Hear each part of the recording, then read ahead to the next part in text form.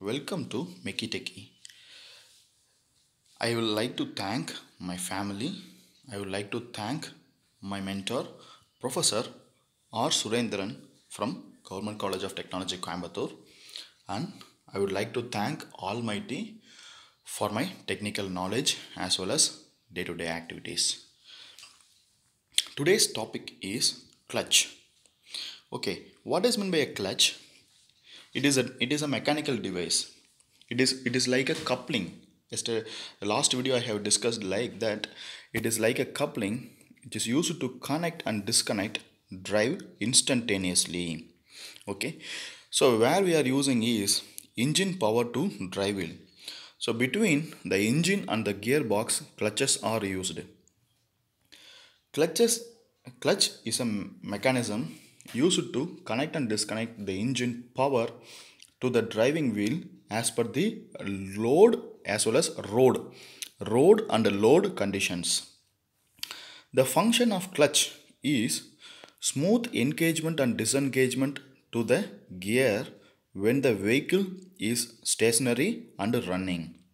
To transmit engine power to the driving wheel without jerk. So these are all the important functions of clutch. Okay, let me discuss about the four or five terms: displacement, velocity, acceleration, as well as jerk. Okay, the S is the displacement. Let S is the displacement. What is the velocity? So change in displacement with respect to time. That is ds by dt. Okay, what is meant by an acceleration? Change in velocity with respect to time is the acceleration, dv by dt. Whereas jerk is the change in acceleration with respect to time. Or we can say it as a d cube s divided by dt cube. Okay, and last thing, the vibration. Vibration means change in jerk with respect to time. So that is called as a vibration. So in this, the function going to continue. The function of clutch, it permit change of gear when the vehicle is in motion. Okay, it can be permitted, and it permit to stop vehicle without cut off the engine. Without switching off the engine, we can anywhere we can stop the vehicle, as well as we can move the vehicle with the different speeds and different load conditions, different torques. All the things can be done by means of clutch and gearboxes. Gearbox will do the torque multiplication or a torque separation. All those things gearbox will do. What the clutch function is, it can smoothly engage and disengage as per the load and road condition requirement. Okay, now it is an important thing. Types of clutches. Now we have two types of clutches. One is a positive clutch and another one is a friction clutch. Positive clutch, we never use it, we never seen day to day life, because it is used in very old industrial applications like rolling mills, power presses, sawmills, like that. The positive clutch, the type of the positive clutch is a jaw clutch. Okay, so it is used in rolling mills, power presses, and sawmills. Let us discuss about positive clutch first, and I will come after the friction clutch. So the positive clutch, sudden engagement can be done. Slow and change of gear. Slow and change of gears are not possible. It is not smooth. It is a positive engagement. Therefore, no slip. Jerks cannot be avoided at the high speeds. And also the loading and unloading, we should cut off the engine. Then only the jaw clutches will connect the next gears or next conditions. Whereas in a friction clutches, friction material like asbestos is used as a friction lining material, and by means of a friction it can transmit the power from driving to driven shafts. So friction clutches or the automobile clutches is the single plate clutch is the subdivision. From the plate clutch, we have a single plate and multi-plate clutches, and other type of clutches are cone clutch, centrifugal clutches are there. Here, smooth engagement is possible, and gradual engagement is also possible. Great and high speed connection is possible. High speed connection is possible. There is no jerk.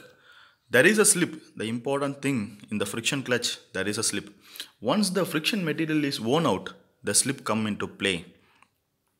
Generally, the clutches are designed as per 1.5 times the torque multiplication capacity. So this is an important point. Once the clutches will get worn out, the thing slip will come into picture, and torsion springs are there to avoid jerk. No slip in the cone clutch. Okay, very important thing. In the friction clutches, in cone clutch there is no slip.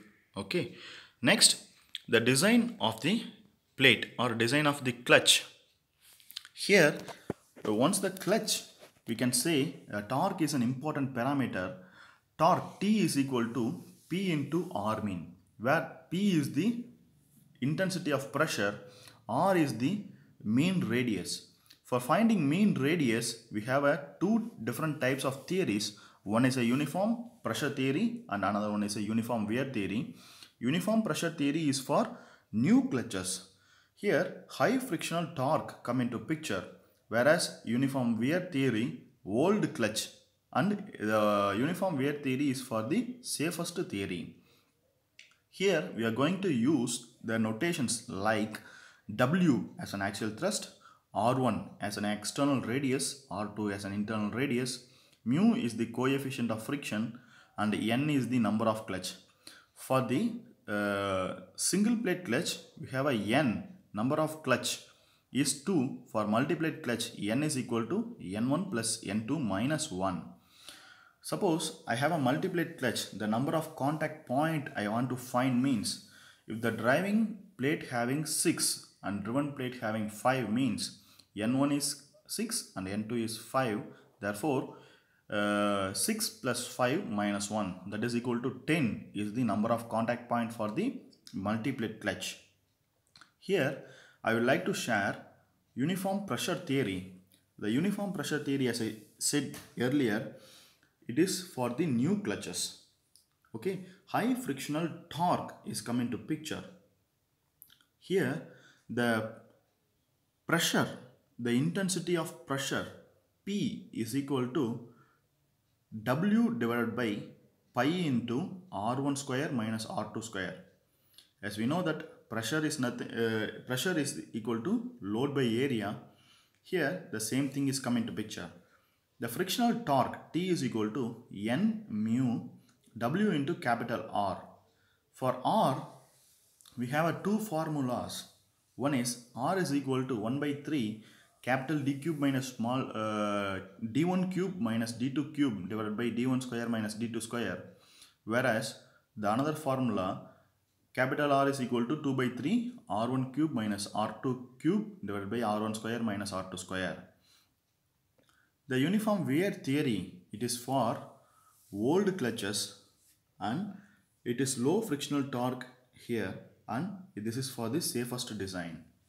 Here also we have a relation, that is PR is equal to constant, that is pressure into radius is equal to constant.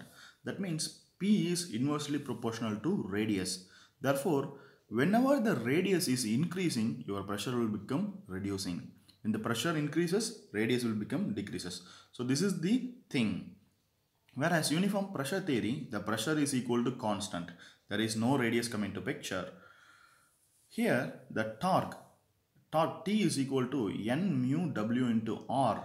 The mean radius of R is equal to R1 plus R2 divided by 2, or we can say it as a D1 plus D2 divided by 2.